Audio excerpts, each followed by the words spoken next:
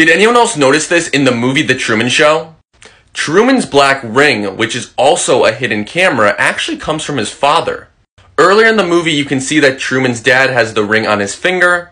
When his father falls off the boat, though, he hands it to Truman, and as you can see in a future scene, he is wearing the father's ring and a wedding ring. Later on in the movie, when Truman reunites with his dad, he gives him the ring right there, and this is the reason why they cannot find Truman at the end of the movie.